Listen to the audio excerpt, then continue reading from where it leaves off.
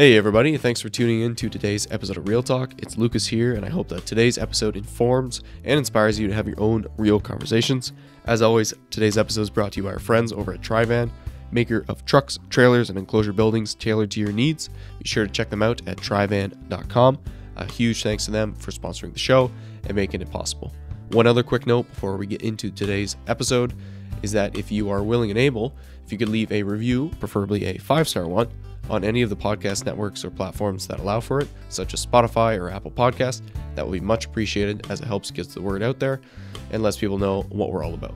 So, with that in mind, on to the episode.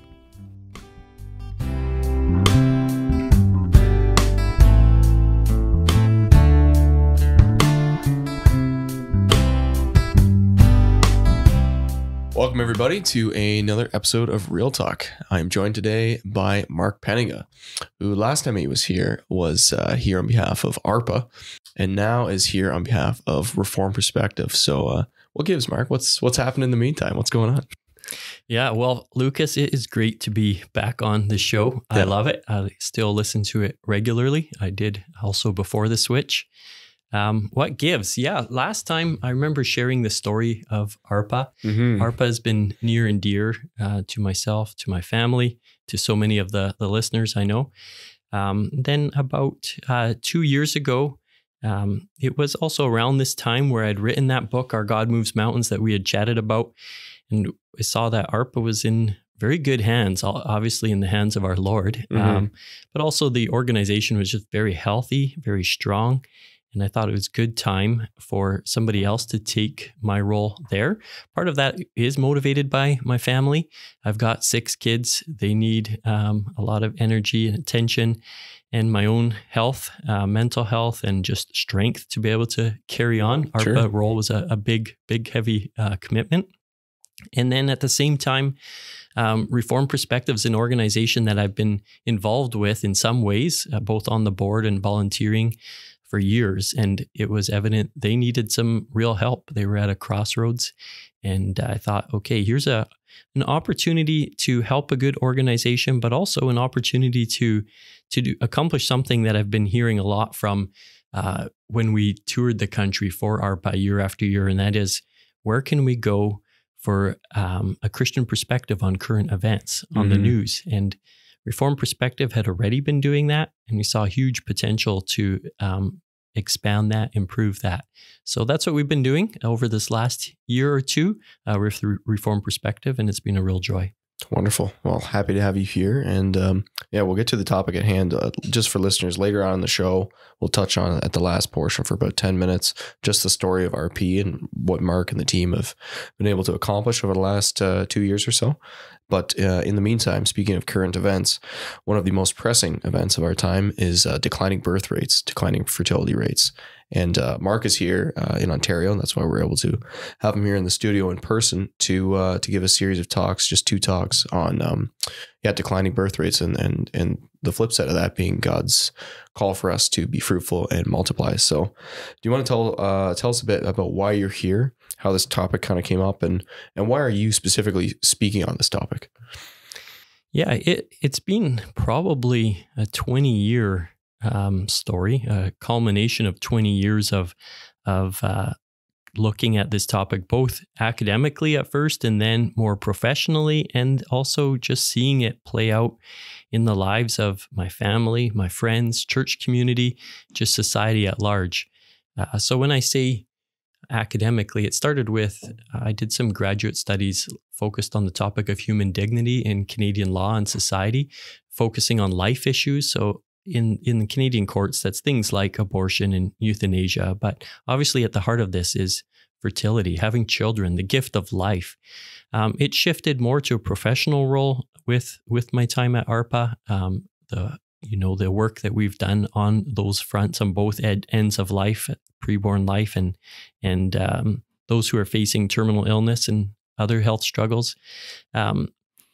Now, at the same time, as a young adult, I was married at around age 25, grew up, or at that time was in the Fraser Valley in southern BC. A lot of our friends were getting married around age 25, sometimes later, closer to age 30. And just noticed that things are shifting. There's something different than a generation or two ago. Couples are waiting longer before they're getting married, and then they're having generally fewer children. Now, this is something that over the last couple of years, God has laid it on my heart to study it more, also with a view to how is this impacting the Christian community specifically. And I've come to the conviction, and I'm open to being shown otherwise, that the lack of children in the world, the decreasing fertility rate, will probably become the greatest challenge that this world is going to face in this next century. So obviously, I don't know the future. I don't know what the Lord is going to bring to this world. There might be other challenges in other forms. But the thing with demographics is you can see what's going to come, what's around the corner, just based on what's happening right now. So there's a degree of certainty when you're dealing with demographics. And the fallout of the lack of children is so significant that I think it's going to be one of the most pressing challenges. I don't mean to say the most pressing challenge, but one of the most pressing challenges. And then in light of that, where does the church fit in? And I see it as one of the great opportunities for the church. If we welcome the gift of life, as God has called us to already back in the book of Genesis, I think we can have such a beautiful impact in this world, much in the same way, actually, that the very first century Christians did in the Roman Empire.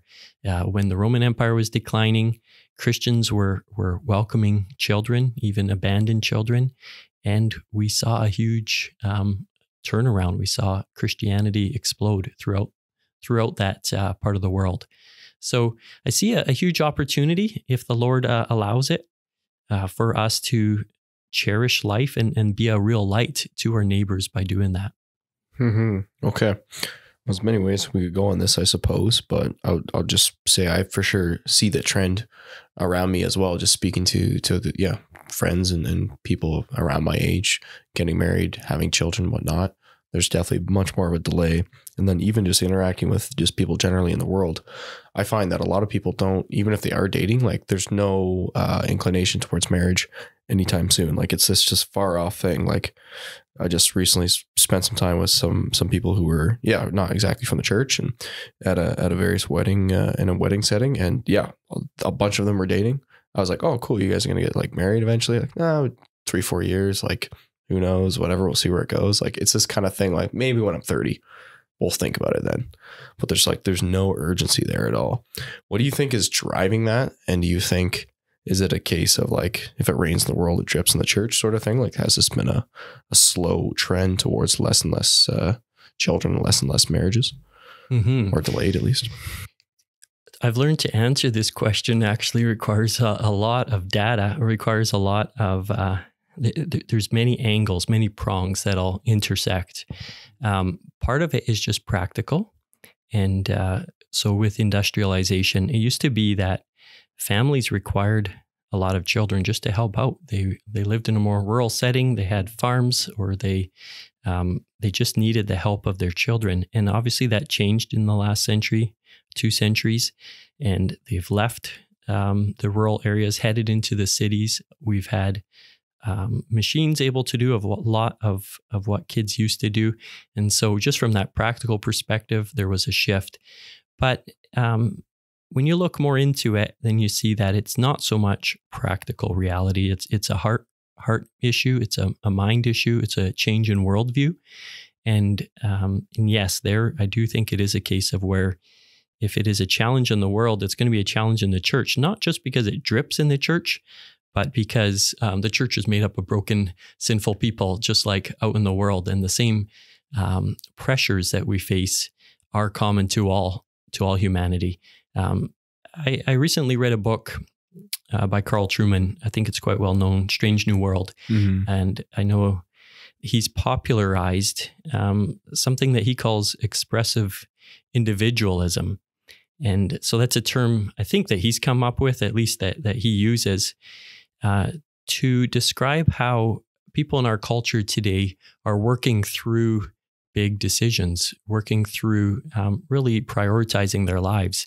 And by expressive individualism, he means that we are finding our identity based on our feelings. So you be you is very much an expression of the things that you care about. You don't let any others get in the way. You can decide for yourself what you're going to look like. And obviously this is manifested most strikingly with issues like transgenderism, that even if you're a guy, if you want to identify as a girl, go ahead and do so. But it also manifests itself in much more subtle ways, that if you are someone who's decided you want to just explore life, then go ahead, explore life. So the sentiment you just shared from some of these friends, I just was on the plane yesterday coming over here, and the young fellow beside me is 25, and he shared the same thought, like, yeah, maybe when I'm in my 30s, yeah, I'll settle down, have some kids, and I've got a lot to do before then. So I like the idea of family maybe down the road, but I sure have some other priorities. So it's this very individualistic approach that we define for ourselves how we're going to live. And in that respect, there's nothing new under the sun. This is something we've, as humanity, have, when we go our own way, then it tends to be quite an individualistic approach. And it's a huge contrast from what God has shown us, how he wants us to live. Mm-hmm. So, okay, so you have the technological component, there's less of a need there. And then in that space, the heart of man comes into play. And like, if we serve ourselves first, then we're thinking, let's put off kids. We don't need them as much. And then, obviously with birth control and whatnot too, there's a lot more freedom, freedom, I guess, is somewhat of a way to describe it in terms of controlling that. Yeah, it's quite striking. Carl Trueman also does a good job of showing the impact of technology, where people's worldviews had already changed in much of the world, going well before 1969. 1969 in Canada is when the federal government legalized birth control and abortion. And what that did is, yes, the prevalence of birth control use obviously increased. And if you look at the fertility rate in Canada, it is striking that it's right around 1969 that you really see it drop. And so the technology allowed people to live as they actually wanted to live. And I think the same thing is happening now with the internet. There's increasing, like this individualism is leading people to have lives that are more and more separate. They're on their own more and more. Their interactions are virtual. And I just wrote about the popularity of AI girlfriends, so artificial intelligence girlfriends. Oh, yeah. Yep. So guys, young men are having less and less sex. Just in the last 2 decades, it's amazing how much of a decrease they're reporting. And part of the reason is they're finding everything that they're looking for online. And artificial intelligence is making that a whole lot easier. So that's just one manifestation. But what Trueman shows very well is how the worldviews had already changed. It's just that in many cases, people weren't able to live as their sinful hearts wanted them to live. And something like the birth control pill allowed people to have sex without the consequence of pregnancy, by and large. Yeah. Well, and a recent example of the people's hearts changing before the law change would be marijuana legalization in Canada, right? That's a widespread thing, very commonplace. And then we changed the law and that was that. And now it's more commonplace to a degree, but yeah, it's interesting. Okay. So on this topic of fertility and population decline, you see this as a long-term trend. We see this as a long-term worry. I mean, you're on the same page as Elon Musk, so potentially you're in the right spot there, at least in terms of looking at future threats. Many people will say, well, the world has too many people in it and we have a risk of overpopulation. Is that true? Or where are those people coming from? And why do these seemingly two narratives that would clash, why do they exist? And where is the truth in the middle of that? Mm-hmm. That's a fascinating question, because if we do look around us, we see a lot of people and we're dealing with things like housing shortages and so many immigrants that have moved into Canada. It seems like there's people everywhere. If you look at a graph that shows world population over the last 5,000+ years, it's really striking because that number is very low.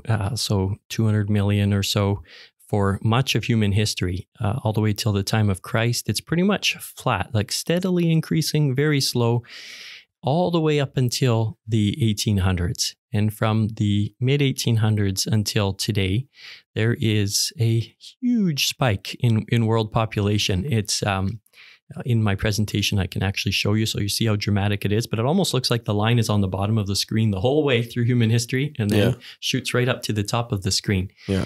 And well, what contributed to that? It wasn't that people were all of a sudden having more children. Rather, it was that thanks to advances in technology again, medicine, agriculture, people were living much healthier lives. And it used to be very common that children died in infancy. So a mom would have 5, 6+ children, and then some of them would die before they were 1 or 2 or 5 or 6. And I think if we have genealogies, I know when I looked in my genealogy, you see just how common that was. There's so much infant mortality. So in those last 200 years, that wasn't happening. And it's amazing how quickly then the population increased. And yes, that did cause real concern. It was especially in the 1960s, 70s that the concern was popularized. There was just a recognition that how is the world going to feed? How's the world going to sustain such an increasing population? And I have some quotes that I use in my presentation where they make some of these dire predictions. And I find them striking because they sound a lot like some of what we've heard today about climate change. Wasn't there a famous bet? I forget the guy's names involved where he was like, okay, like we're going to run out of food by 1990 or something. And yeah. Dr. Paul Ehrlich. There you go. He was the main spokesperson. He wrote this book called The Population Bomb. Yep. And he said he made a lot of predictions. None of them were true. But what shaped his thinking, and it's quite understandable, is he made a trip to India and he walked through those slums and he saw all those kids and he was repulsed. Like he couldn't stand the sight of all these kids. And he thought, we need to make sure this doesn't happen in the rest of the world. He claimed that already a long time ago, the population of the United States would drop to 22 million. He said that life expectancy would be at 42 years. Just from his perspective, it made a lot of sense. And I would say when we do make predictions just based on what we see with our eyes, so just looking on the horizontal instead of the vertical, looking to God, then it does make a degree of sense. When you see that population of the world spike the way it does, it feels like that line's going to just continue going up. And look, there's limited space. This is definitely going to be an issue. Now, Dr. Ehrlich was wrong on a couple of fronts. First of all, he's obviously wrong about the population of the world increasing. It's going to start decreasing a little bit later this century. But he was, I'd say more fundamentally, he was wrong with his view of what human nature is. So when we look at Genesis, we see that God created male and female in his image. In the image of God, he made them. And he did so as the crown of creation. So when you view humanity as the crown of creation, then you can trust God that he's going to design creation in such a way that this is going to work. His mandate to us, be fruitful and multiply, fill the earth, that this will work. God's ways always work. And instead, Dr. Ehrlich viewed us as a kind of parasite, something that has to be limited. And you see a lot that kind of talk with, I'd say, flowing out of a Darwinian view of humanity. If you believe that we are the products of chance, then it makes sense that we have to take measures, just like we do if there's a species that's getting out of control. Then maybe we need to cull some of the wolves in my area. There's too many wolves that are killing the moose. So we'd get paid to shoot a wolf. Really? Now they look at humanity as not all that different than the animals. So, hey, maybe it's not such a bad thing to limit the numbers. Of course, he's wrong fundamentally wrong.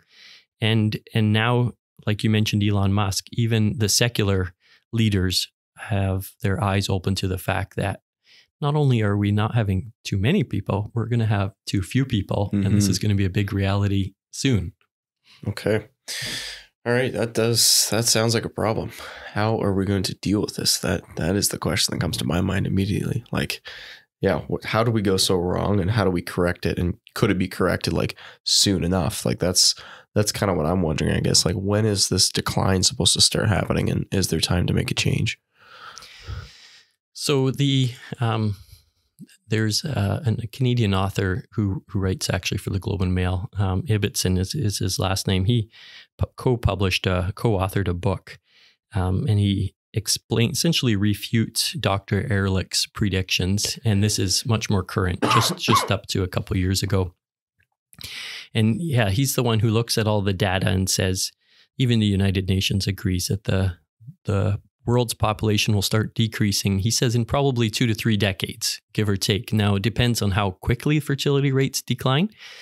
I think we first have to establish, is this actually a problem? You say it's definitely going to be a problem, but I think for a lot of people still, both Christian and non-Christian, they don't recognize this as a problem. If the world had fewer people, it'll just go back to what it was like in the 1900s. Why is that an issue? They would say. Yeah. What are some of the ramifications? Like, my mind immediately goes to like economic. Like you're not gonna be able to fulfill all those jobs and the services, but there's probably a lot more at play there too. Yeah, it's I find really striking just looking at the aging population. So it's just looking at who's in the world today. We know that the number of seniors is going to double within the next 2 to 3 decades. So picture another 1.5 billion seniors. And then at the same time, if you look at how few children are being born, then it's going to be far fewer people in the workforce and far fewer people in the age group that's coming up with labor income is how they would define that. So there's a chart I have in the presentation that looks at how between the age of 20 and 60, you're generally making labor income. Before 20 and after 60, you're not. And then the amount that we typically spend through our life, our cost, so to speak, it only increases as life goes on. So actually after 60 is where our greatest expenses come from healthcare and from living and other needs. So it's quite striking that at the age where we have the greatest costs is also the population that's going to grow by far the quickest, and the age that contributes income into the economy is the population that's decreasing. So then that's quite a gap. They call it a birth gap. You can measure how many 50-year-olds there are on a certain year versus how many newborns there are in a certain year. And in the United States in 2020, I believe the birth gap was 13%, so 13% fewer children. In Canada, it was around 27%. In some countries, we're up to 80% of a birth gap. Like Northern Europe or something like that? That was Korea. Okay. But yes, a lot of European countries, they're all in the same boat. Okay. There's no European country, I believe, that's above replacement level.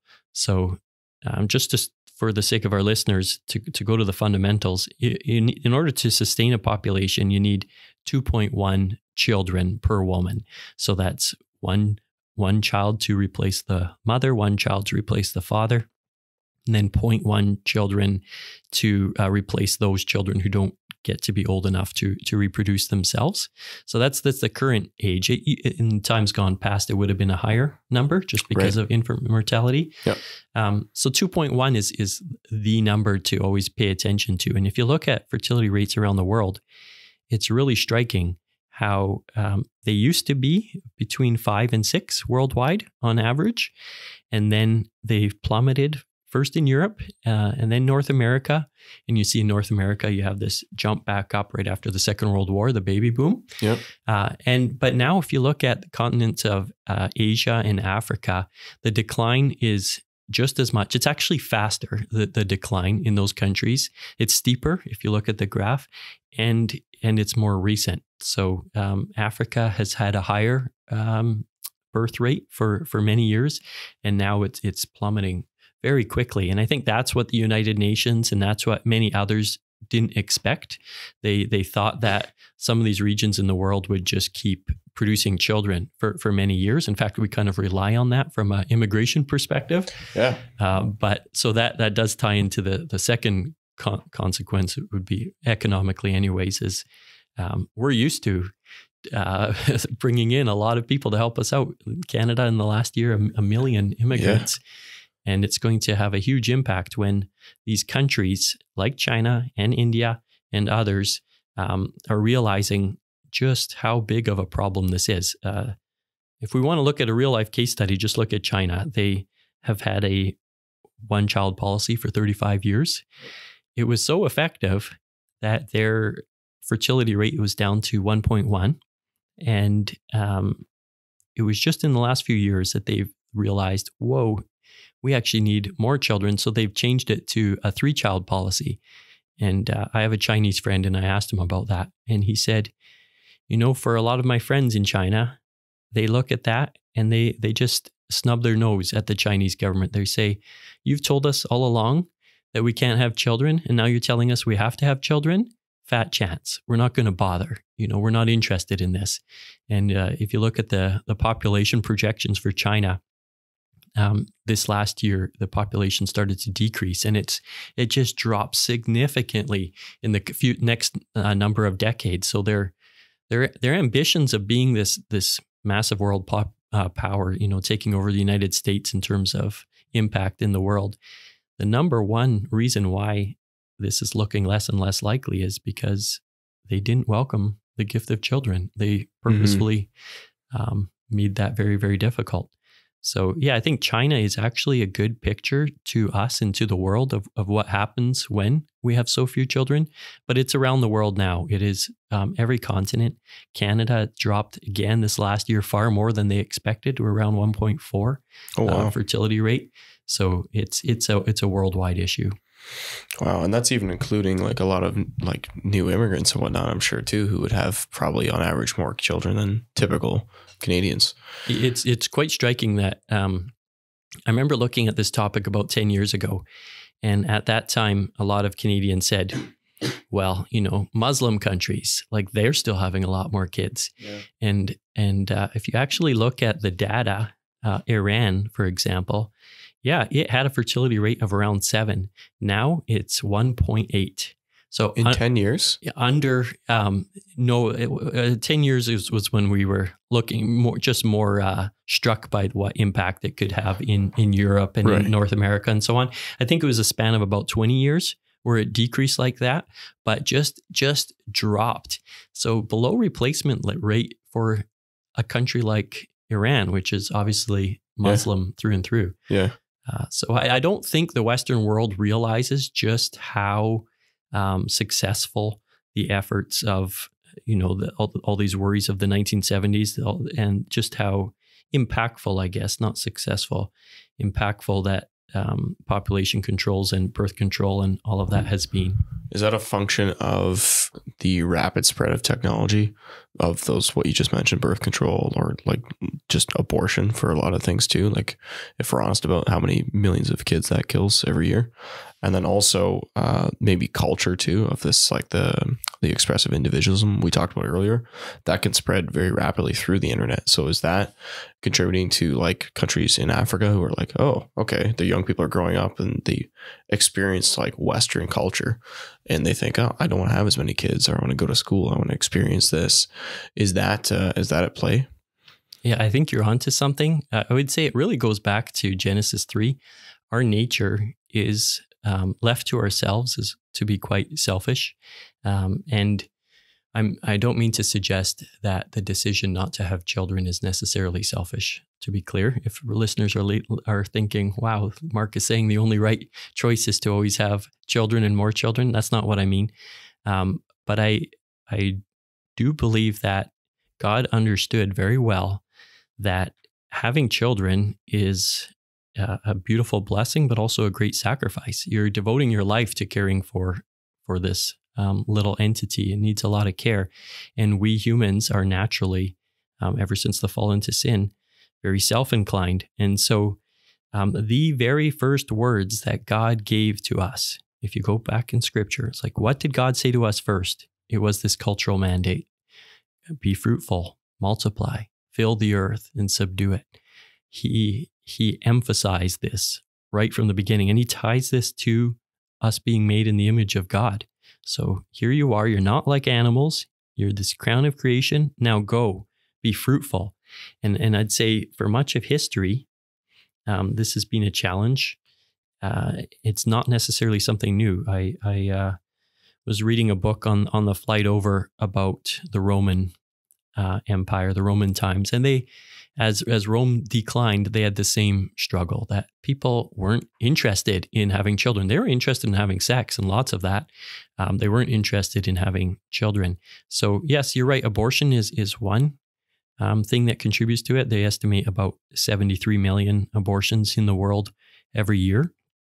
But I do think that far more children are not being born just by willful prevention from people throughout the world who don't want the burden, the responsibility of having children, or they say they want it, but just later. It's always later.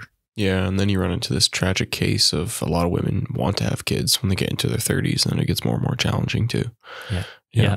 I was struck too by the fact that by and large, family sizes aren't decreasing so much around the world.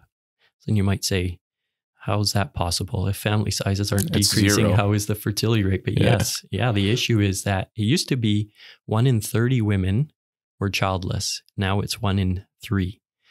So far more women are deciding they're not interested in having children. Yeah. Yeah. I think Peterson had a podcast on this a while back too. They went into this whole it's involuntary infertility basically. You're like, oh, I'll do it later. And then you run into problems in your mid to late 30s. And that's tragic. Are any countries taking steps or any sort of actions to promote children and larger families? I think Hungary has taken some steps in that direction, but anybody else doing that? A quarter of the world's countries, when I last checked, have what they call pronatalist policies. So these are policies just to encourage their population to have more children. And it comes in a variety of forms. Sometimes it's just cash. So in Russia, you get paid if you have a child.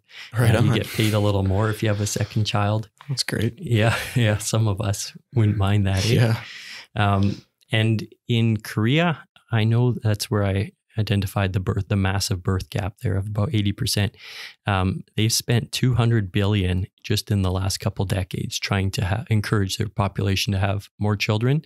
But what's striking throughout the world is that there is no case where governments have been successful in turning a fertility rate around. I heard that stat. That's very depressing. You can spend as much money as you like. You could put out all the commercials you like. But it to me, it underscores again the fact that if people don't want to have children, and if technology allows them to follow their hearts, then they're not going to change their plans. They have one life. They're going to live that life as they want to live it. It also underscores to me, and over this last number of years, as I study this issue more and more, it underscores to me just the importance of awareness also for the church and really for policymakers, for leaders, for everybody. Because if any single country can't turn it around, and if we see now so many countries in the world that are below replacement rate, what does that tell us about what the next century is going to look like? It means that I believe anyways, that we're going to have to deal with cities that are shrinking, essentially becoming ghost towns. And I don't think most of us have ever experienced anything like that. We're just used to everything growing all the time, lots of work. And it'll be a very different world. Yeah, like shrinking GDP, there's just a permanent recession because you can't have growth if you don't have enough people. Yeah, and we've talked a bit about the economic fallout, but we need each other to care for each other. So generally, if grandma needs help, with her iPad, for example, who does she go to? Probably a younger person. Yeah, her grandchild. Sure. And well, that's something pretty minor, but what if someone is going through depression or has a terminal illness? It's their family that comes around them. You need multiple people. Yeah. And what we're seeing in places like in Korea is there's 6 great-grandchildren for every 100 great-grandparents. So if you have 100 people, I say, try picture this on one side of the room, 100 great-grandparents all lined up. Yeah. How many great-grandchildren do they have between them all? 6. And we're used to family trees going the opposite direction. 6 great-grandparents and 100 great-grandchildren. Yeah. This is the opposite. Now, who's going to care for those great-grandparents? And the cold and the uncaring government, well, I don't think they're going to have too many resources at their disposal just based on what we talked about earlier.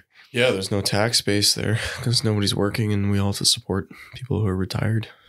That's going to be a big, big problem. We're going to build out like all this housing that we need right now, and then we won't need it again in 30 years. I mean, Canada might be different. Some parts of the world, it will obviously be attractive for others to still come here. So I do think we're not going to experience it the way that other places will as quickly. And when I say next century, this does take some time before we really experience aging. It's over the course of a lifetime and then a number of generations. But I do think it will start to become much more real to the population at large in the next 20 years. Already now we see it a little bit with just the lack of workers. Yeah. But I think it'll just feel a whole lot more real when they realize, hey, some of these countries aren't going to be so thrilled to send their population over to Canada to help us out. Keep people. Yeah. Yeah. Yeah, the pressures we see today, like in certain sectors or wherever where there's not enough workers, that's just going to continue to spread across all the different sectors of the economy. Okay. It's a dark picture, Mark. Where's the church come in and how can the church help in this? Like what you mentioned, it's an opportunity for us as the church. What do you think we can do in this circumstance? Well, I'd say it's never a dark picture when we keep in mind that vertical outlook. Remember when I said if we're just looking side by side, side to side, the horizontal, what we see with our eyes, then yeah, you're right. It can be a bit depressing. But when we remember that this world is in God's hands, He always protects and upholds His people. He never lets His creation go.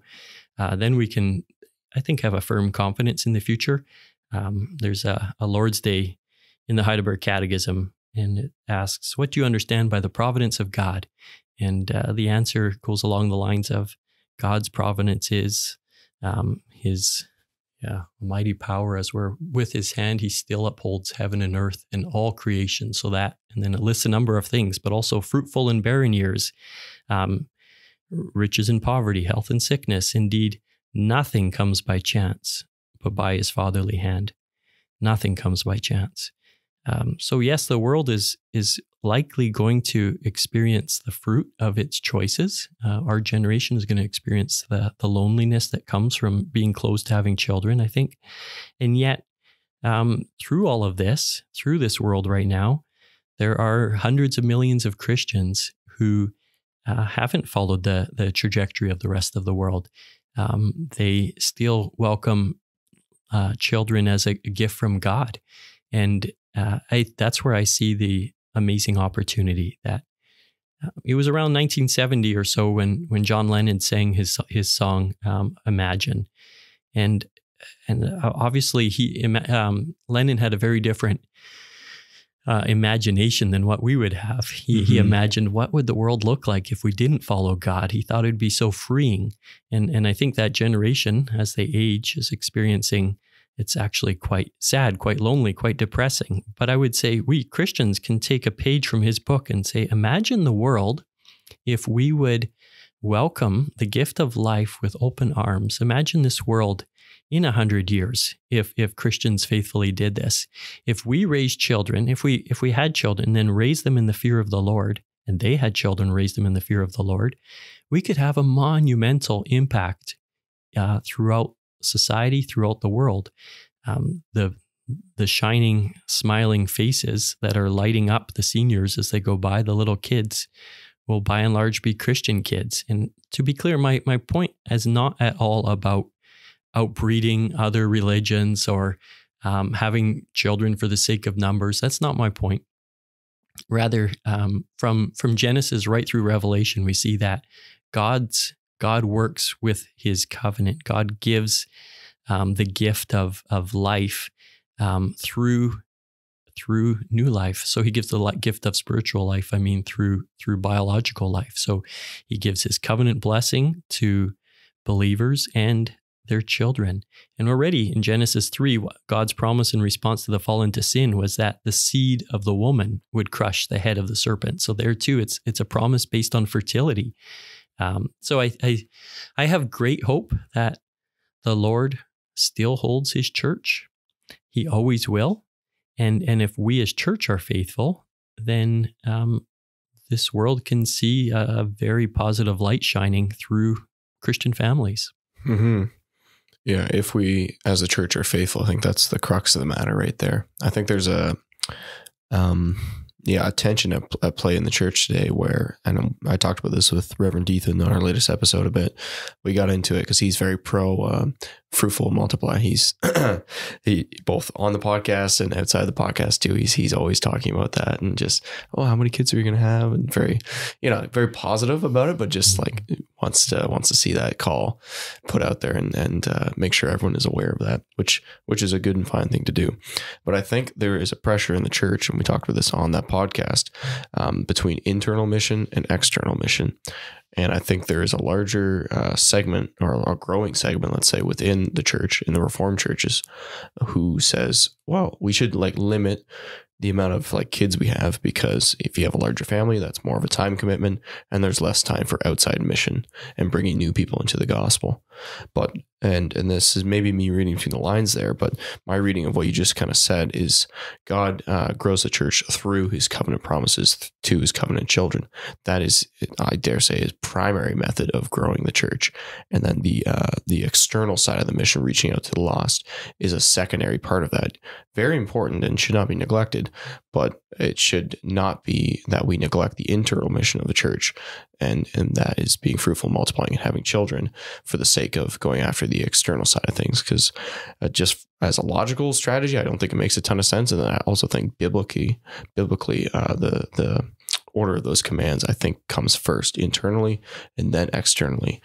Do you agree with that? Do you see that as a tension in the church? And do you agree with my assessment of that, or am I off there, and based on what you've researched and looked into? That's a great question, Lucas. I think a lot of listeners might not have picked up on it that way, but I think how you articulated it is very helpful, that there is an actual decision being made at times, that if we're going to focus outwards, there's going to be consequences on the choices we make for our own families. And I'm not sure that we're even seeing that a lot of times, or that it's being called out, brought to light. So I would say that the two don't need to be mutually exclusive. Mm-hmm. God never designed, whenever he makes a design for us, it's always going to be good for us, and it's going to be good for the world. And if we are open to the gift of life as a family, then those children can be such a great blessing to this world. I'd say it's very unlikely that you're going to have too many relationships in life that will come anywhere close to the relationship that a parent has with their child in terms of influence. And of course, the most the biggest priority in that relation should be that they come to know the Lord, that they know the Lord who gave them beautiful promises at their baptism. But for sure, those children can also be agents that show the world how great our God is in evangelism, but also in caring for those seniors who are going to need a lot of care. So as a healthcare worker, for example, and in so many other ways, I think we make a mistake when we separate our call to evangelize, or our call to be missional, our call to be relevant, when we separate it from the ordinary calling that God has given us. It is definitely a priority that we need to emphasize, but it's not distinct from where God has put us in our time and place. So if we trust that God is a good God, and if he designed life this way, but he also put you and I and all the listeners exactly where they are intentionally, then our listeners, each of us, we don't need to fear, are we being faithful to God, or do I need to run to some other place in order to be faithful? There's this temptation in Christian circles to think that we're going to be more effective if we're working for some ministry, or if we're doing something that's a bit different, something we can take a picture of and show to others. Structure. Yeah. But I would say that the if there's any stay-at-home moms listening, the stay-at-home mom is accomplishing exactly what this world needs, exactly what the church needs, exactly what each of us need. We need to come into this world. We need to be cared for. There is no higher calling than what the moms are doing. And it's very ordinary, and there's not getting any attention. In fact, it gets a whole lot of negative attention if it does get attention. But it's exactly what this world needs. So I hope that kind of, I'm trying to make the case that it's not an either or. It's a both and. Yeah, but it definitely should never come at the expense of how you said it, of our first calling. Yeah, we can be effective missionaries, like you say, just in our own home, like the stay-at-home mom, or just, dads too, like parents in general. It's a very, very important job. And certainly stay-at-home moms get a lot of flack, but they shouldn't. It's a hard job. Well, if there's any families listening who have, I'd say, more than 3 children, you know what I mean when you have experienced walking through public with your children now. It's so striking. So we have 6 children. Last year, we were on a trip on BC ferries.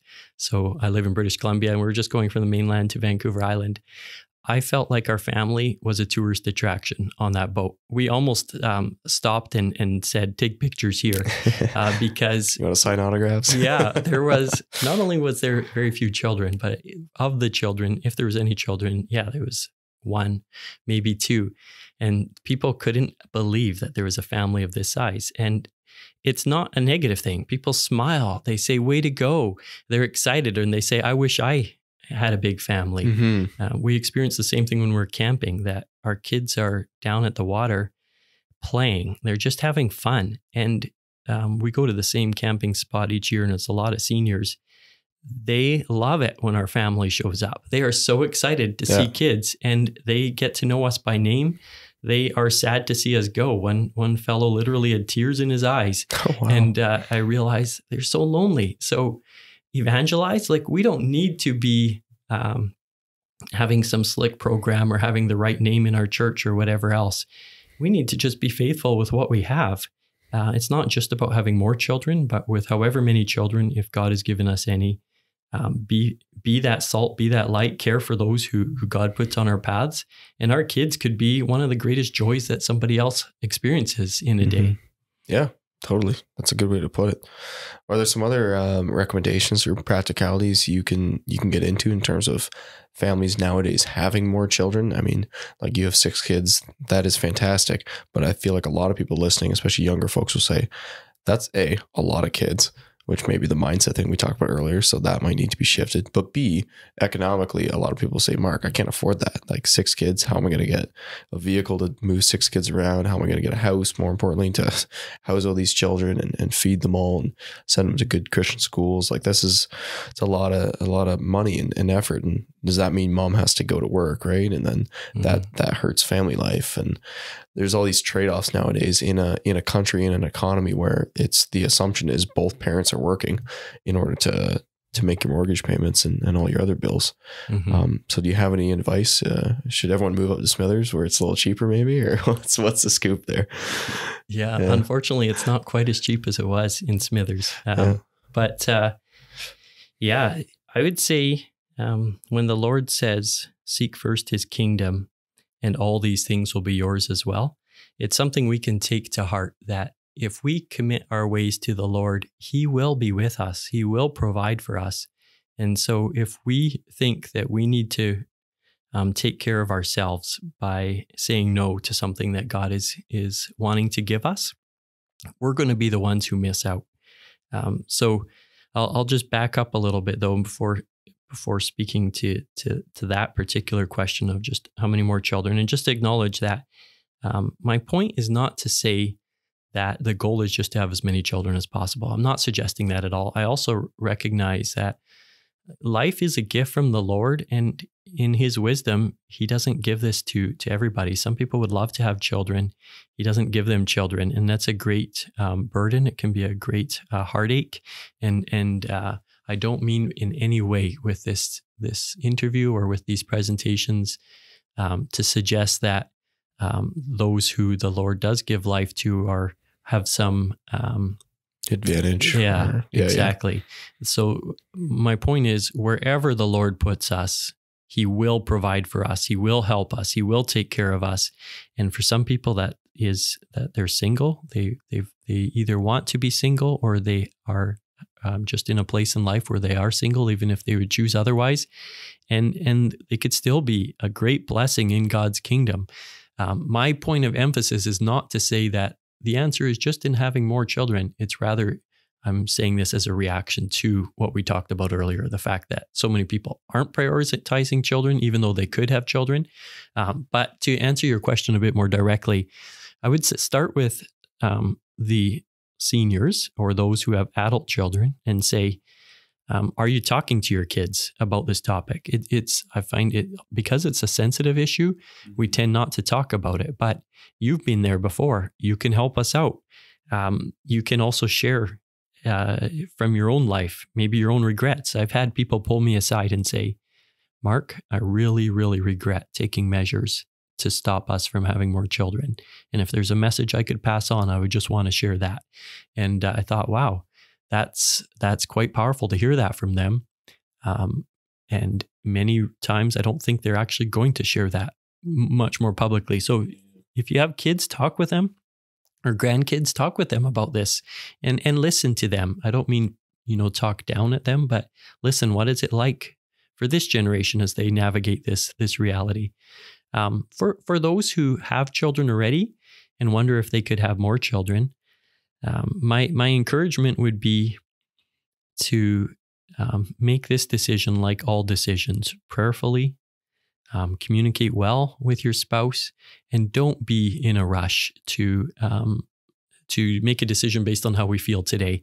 So we often feel overwhelmed. I know what that's like. You got kids around your feet when you're trying to take care of other kids, and that's not a good time to make a decision. So if you're thinking about a permanent, trying to come up with a permanent solution like a vasectomy or something like that, I'd say be very slow to make a decision like that, because the consequences you might feel are the right decision for you, and 2 years later you can be in an entirely different place, and that doesn't allow for that.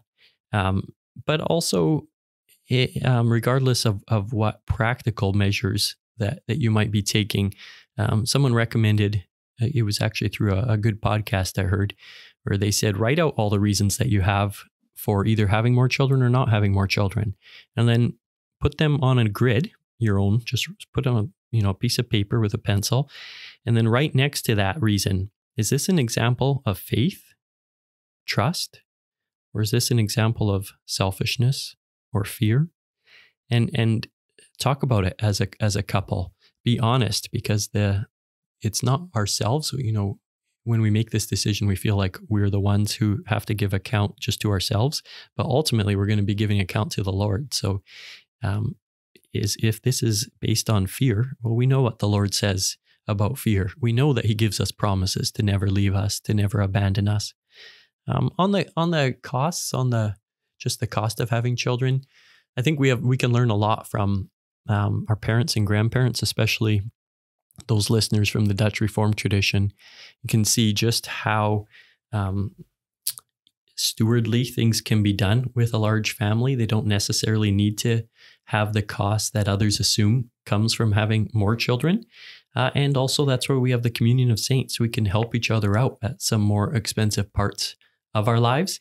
And yes, I would say make a move. I don't mean just to places like Smithers, but it wasn't long ago, and it was very common for families to have to move to a new location, like literally to go across the ocean to go to a place where it's more possible to raise a family. And I'd say it's, again, part of this expressive individualism to think that we can live right where we want to live, have the lifestyle we want to have. And I'd say it's okay to rent a house. We don't need to own a house. It's okay to have a smaller house. It's okay to just not put our kids into some of the same activities that others might put them in. Those things we all feel very directly firsthand. We feel like we're really hurting our kids in the moment. But when you zoom out, what do kids say that they want most? They just want your love. They just want the gift of life. They're thankful to be alive, and they're thankful to have you, and they're often thankful to have siblings. I don't know about you. Oh, yeah. But that's great. I mean, I'm the oldest, so it was easy. Yeah. No, it's so true. It's so true. And yeah, I think maybe where I feel like some people, so like I'm very much primed for this episode because I'm in that age group of like newly married, having children, whatever. So, and I think I agree with you, and I would probably say it like even harsher. Like I think there's a lot of selfishness in the hearts of my generation, and I don't say this in any degree of pride or anything. Like it's there in my heart too from time to time. It'd be a lot easier not to have kids or like to have more kids or whatever the plan is. And yeah, you could do a lot more things and it would be fun in the moment, but like, that's not what you're called to do. And I think we all have to take a good look in the mirror as young Christians in that situation and be like, look, like you say, am I doing this out of faith or am I trying to serve myself? Is this a selfish act? I think where a lot of people, like let themselves off the hook as they say, well, I need to be financially stable and ready and whatnot. And then I think in today's current economic conditions, it just takes a lot longer to get there. So it's this goalpost that conveniently gets pushed and pushed and pushed, whereas it's not a good metric to measure yourself by. And then number two, I would say, I very much agree on your point of like, if you need to make a move, you go make the move because like what you're called to do is more important than your comfort and personal belongings or like the things and the experiences you can have locally where you grew up. But I think where a lot of people get tripped up on that is that was true throughout time. Like if you got to make a move, you make a move. There's war, famine, whatever. But I think for my parents' generation, that actually wasn't true. And there was like this very like limited gap of time where you had like the baby boomers, they make the big move, come across to North America, settle down, their kids, Gen X, whatever. They're able to buy houses like next to mom and dad's or like in the same town, same area, 20, 30 minutes away. And they can raise their kids and they don't have to like, I'm not saying it wasn't hard for a lot of people. I'm sure it was to a degree, but the overall economic conditions made it such that like the 90s, early 2000s, even like early 2010s, like that was a good period to like, buy a house, raise kids, and it was not ridiculously unaffordable. Now we're entering a time where like there are more economic challenges and you need to make a bigger commitment of faith, honestly, just to go out and do that.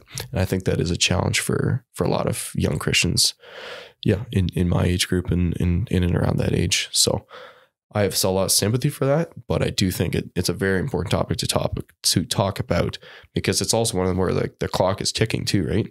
And for people who are getting like into their 30s and farther, and they maybe not have realized these pressures that are at play, we do need to wake up as a church and say, hey, like we have a role to play here, and we need to take steps to be fruitful and multiply if God so wills and if we're put in that position.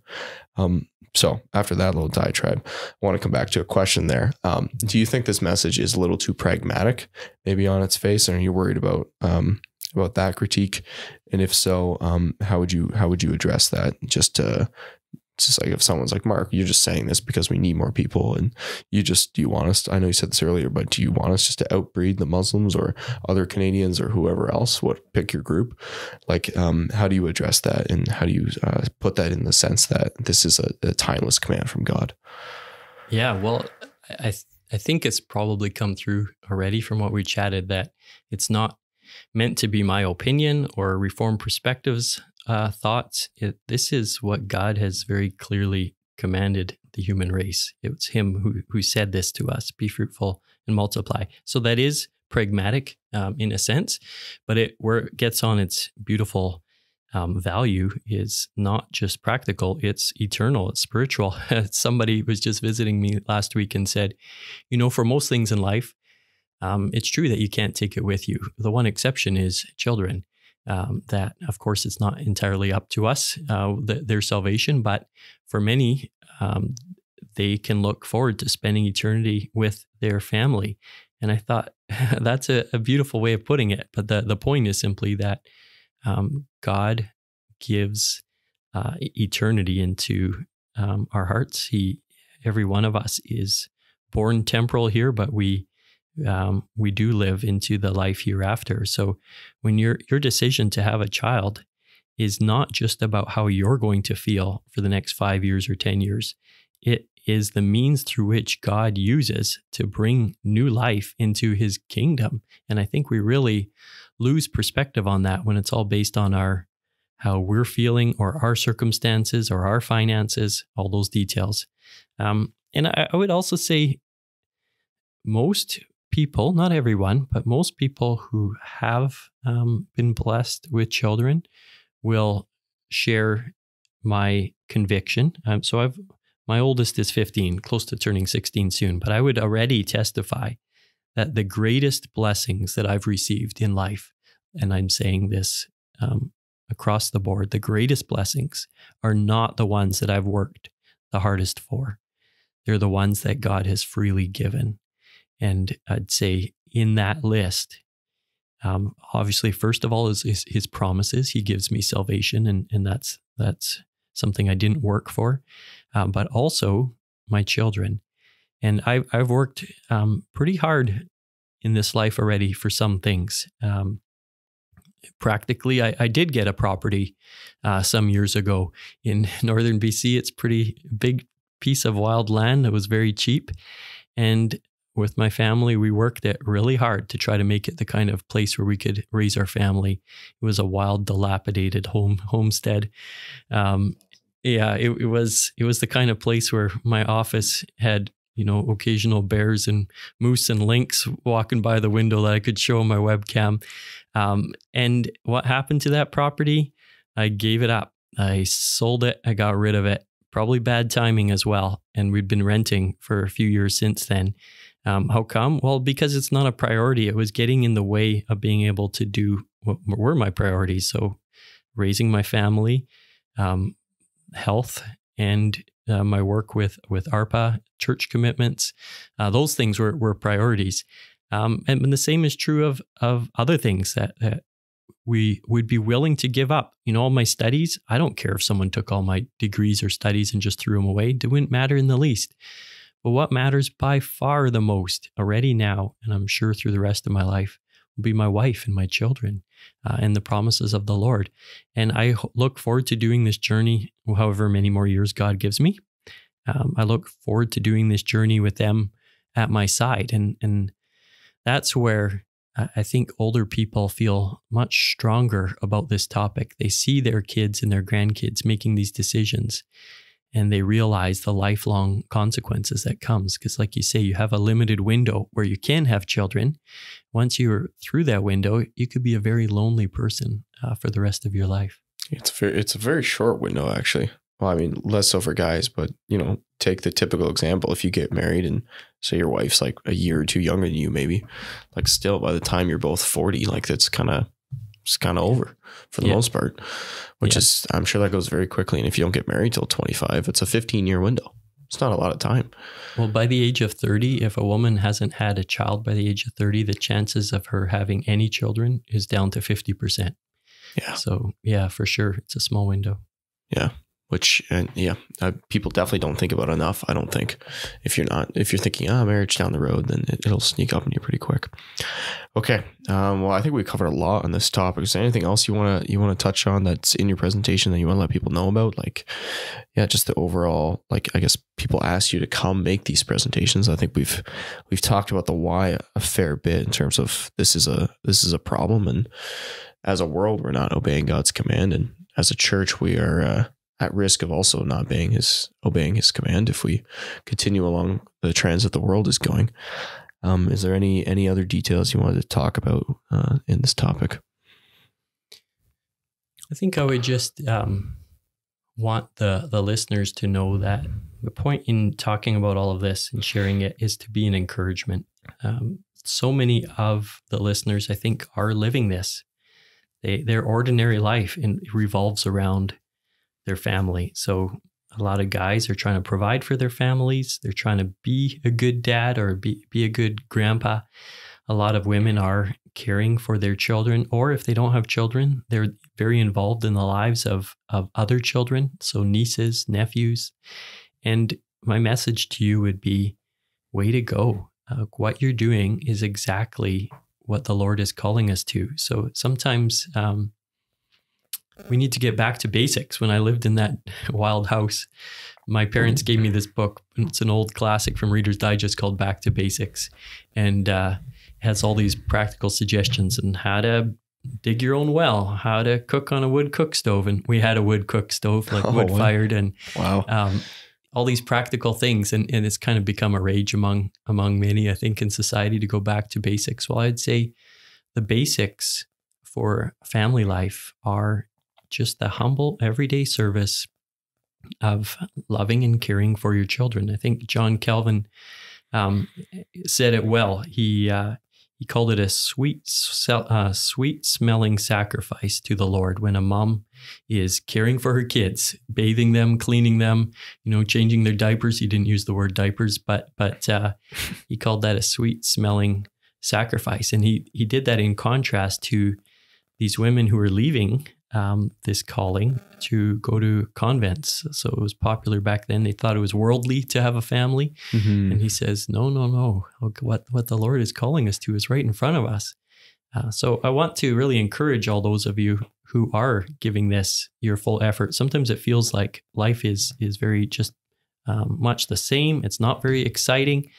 Well, it doesn't need to be exciting. We're doing hard work in the Lord's kingdom, and I think you'll experience the fruit of this for eternity. So persevere.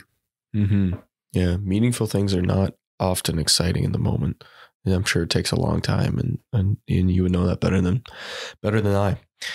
Okay, well, it's good. I think we should be encouraged, and yeah, that's a good point to end on for this discussion, because many folks are doing it as are following the Lord's commands, right? And yeah, so I would just encourage any other young folks, people my age or younger coming up, if you're not married or you're dating or whatever, just to consider this call to be fruitful and multiply, and to make it a part of your conversations too, especially if you are dating or engaged and whatnot. Like I'm sure everyone knows this, but it's worth repeating. Like, you should certainly have that conversation about children and the importance of that. And I don't know, actually, this is a question I was going to ask you earlier. So you and your wife have 6 kids. And I've heard this discussion from people my age before, and people love to ask, "Oh, how many kids do you guys want to have?" Like, I feel like that's a question I've got a lot in like the last year. Actually, even Reverend Ethan asked me that too. Did you guys set out to have 6 kids, or you thought, let's just see what the Lord gives us and we'll play this as it goes? Mm-hmm. Yeah, we did not set out to have any certain number of kids. I think it's actually, we have to be very careful when we talk like that, because one of the lessons that really struck me when I was given my first child by the Lord is, wow, this is not my child. This is clearly from the Lord. Like, there's no way I could make this child. It's a gift from God. It's a miracle. So to presume another one, and then a third one, or what have you, I think is not the kind of presumption we should make. We should see what the Lord has in store for us, and be open to have that conversation with your spouse. You're right, even before marriage is really important. But yeah, what I didn't say earlier on is there can be times where out of love for the commitments that we've already made. So we have made promises to our wife at marriage and to our children at their baptisms, where in order to fulfill those promises, there is wisdom in not having more children, or in waiting before you have more children. I know that some people would take issue with me when I say that, but the greatest command, to love God and to love our neighbor, I think it definitely starts with those immediately around us, our families, and especially if our spouse is not able for health reasons, or emotionally just not able to have another child. We need to listen. We need to be very caring. And if we just say, no, God says, be fruitful and multiply, then I do think God will hold us to account there as well, of loving the life he's already given us. Mm-hmm. So it's not an absolute command, is what I'm trying to say there. No, it's true. It has to be balanced with your other commitments. And I mean, especially as in the husband and wife dynamic, right? Where husbands are called to love their wives. And yeah, you shouldn't be, you should have a very long conversation about that, I think. So, okay, cool. I think we've kind of hit most of what we want to talk about on that topic. We promised listeners a quick update on Reform Perspective, the journey of RP. So you've been involved for, it's probably right about 2 years at this point. Tell us a little about the story. I mean, I kind of know a bit from the inside. I sit on the board with you, but it's been quite the change from where we were, 2, 3, 4 years ago. And it's very exciting. Just for anybody watching on YouTube, I'm holding the latest edition of Reform Perspective right up here. And featured prominently on the cover is our new initiative, RPTV. So I think that is it a weekly program, Mark? Weekly program of news and updates from a Christian point of view here in Canada. So it's very, very exciting to see that. And that's been, lately for me, I've been, just very pumped and excited about that because it's such a rare commodity in this country. So you want to give the listeners a little preview of everything else that's kind of been going on? Yeah, I think in many ways, Reform Perspective won't seem that different to those who have been seeing it for many years. We still try to publish a good quality print magazine. Mm-hmm. I've loved the work that the editor, John Dykstra, has done for years in challenging us and sharpening us when it comes to how does God's word apply to the issues of the day. He always says, the other 6 days of the week, not just on Sunday. Yeah. So we're trying to maintain whatever the founders of RP, the vision they had 40 years ago. My hope would be that they're thrilled with where it's at today, that it doesn't feel that different. Where it's changed is a lot more people are exposed to the print magazine now. It used to go to about 1,500 homes when it was subscriber based. Now it goes to over 10,000 homes. And I picture it as like an NHL arena. If each issue is being read by 2 people or sometimes more than 2 people, that's comparable to where the Toronto Maple Leafs play or where the Vancouver Canucks play or whatever. Yeah, right, packed to capacity with everybody reading the same, hopefully wholesome material, and that does a number of things. It can promote unity among Christian churches. It can promote faithfulness. That's what we really hope for with the magazine. It can also help us to celebrate what God is doing. We try to have a very positive tone in the pages of the magazine. God is doing amazing things through his people and in this world.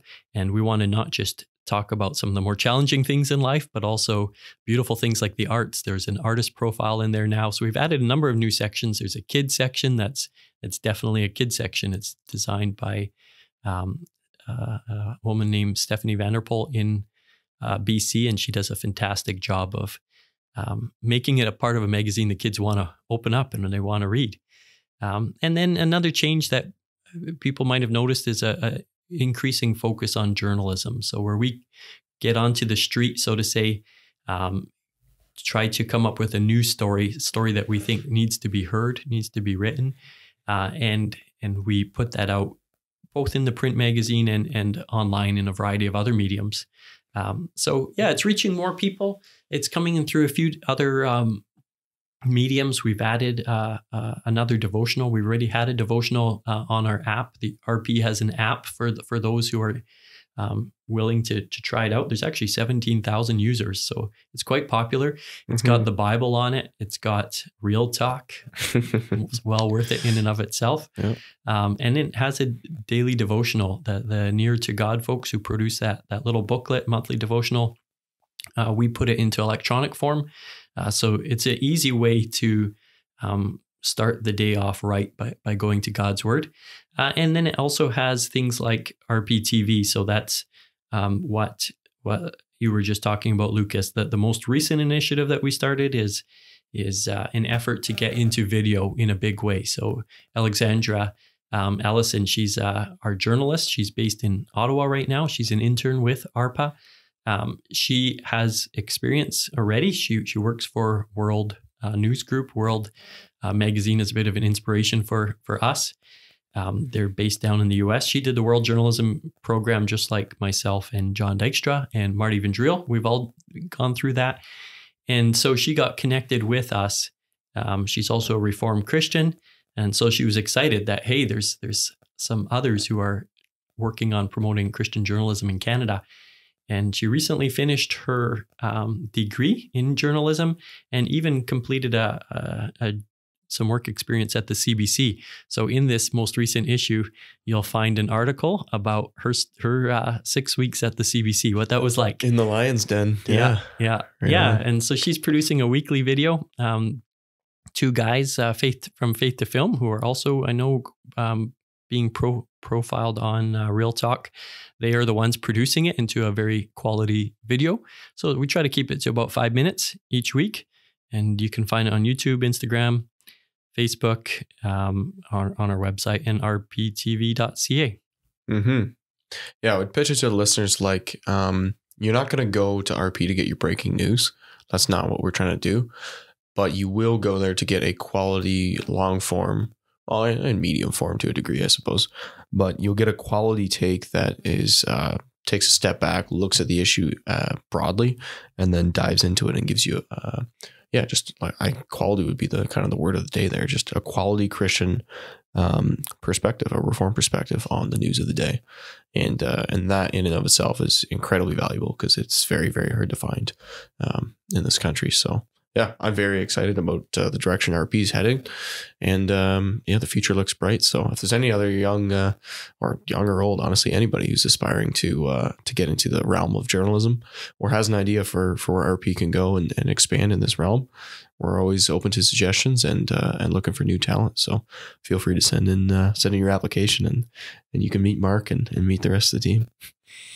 So I think that's probably it from my end. You got any final parting thoughts, Mark, for our listeners?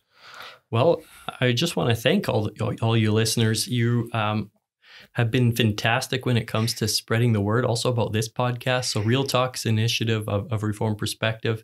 Lucas is also a board member for Reformed Perspective. And these efforts, things like Real Talk and RP Magazine and RP TV, they only go places when you, the viewers, listeners, are willing to be edified, but then spread the word. So you've done that. A lot of you, I know, I hear about it regularly. Hey, have you listened to that episode on Real Talk? Or they share it on church social, or if they're an elder, they share it with someone in their ward. Thank you for tuning in each time. Thank you for spreading the word. And a lot of you have also come behind this work financially with support. We're very grateful for that. Reformed Perspective is donor driven. So we can only do our work thanks to donations. So really appreciate that, and want to wish each of you strength and the Lord's blessing as you, faithfully serve wherever He's put you. Mm-hmm. Very good. Very good. And one actually final note on the other podcast, RP has Manna. That's a daily devotional podcast. I've been enjoying that myself. Got into that a few months back, and it's usually right around the 10-minute mark. And personally, I just throw on my headphones and walk the dog in the morning, and that's how I start my day. And I enjoy it. It's kind of it's an interesting mix. We have the library of the voice of the church, and now that's been put into podcast form, and it just gets rolled out. So it's interesting because you do get some slightly dated references based on when it came out. Like the one I've been listening to the last couple of days, they've been referencing Prince Harry and Meghan Markle and the whole royals, and so which is quite interesting. But it's enjoyable. It's edifying. It's a great way to start your day. So I'd highly recommend checking out the Manna podcast, found wherever podcasts can be found on whatever network you use. So in the RP app, you'll find it there too. And in the RP app, 17,000 other people are using it. So get on board. Righto. Okay. Yeah. Well, thank you, listeners. Just to quickly echo, yes, we're very humbled by your continued support, and the podcast continues to just steadily grow bit by bit, week by week. And largely that is almost entirely actually of just word of mouth. We don't put much advertising power behind it other than putting it in the magazine and sharing it online. So thank you very much to each and every one of you. And keep having real conversations, keep learning. That's what we're trying to do here. And with that, I think we'll call it there. So keep having real talk. Until next time.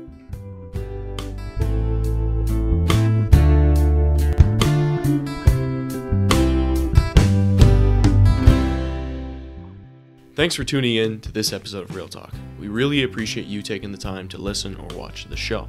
If you want to send us your feedback, and we'd love to hear it, please email us at reformedrealtalk reformed@gmail.com. If you want to find us online or social media, we got a lot of great content there. Just search Reformed Real Talk and we should come right up. This show is created and produced by myself, Lucas Holtfluer, and Tyler Vanderwood, and our wonderful podcast manager who does all the editing is Mariah Tamiga. So we're really thankful for her contribution to the show as well. That's all for now, folks. Thanks for watching or listening, and we'll catch you next time. Bye-bye.